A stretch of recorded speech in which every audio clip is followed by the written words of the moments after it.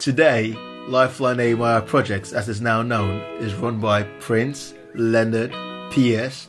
and Willem, the 4 original boy soldiers of the Nehemiah home. And myself, I am PJ Cole, I am Richard Cole's son. We're dedicated to continuing my father's work, equipping individuals and communities to prosper and be self-sustainable. These businesses have to tick 2 important boxes. Firstly, they must be sustainable, and secondly, they are tailored so that they meet the needs of the community. As well as running businesses, we're also in the business of training and empowering people. A fundamental principle for us is the discipline of thinking things through, thinking long term.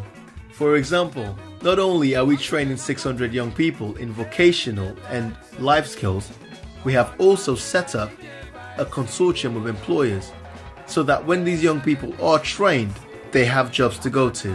So, that's Lifeline Nehemiah Projects.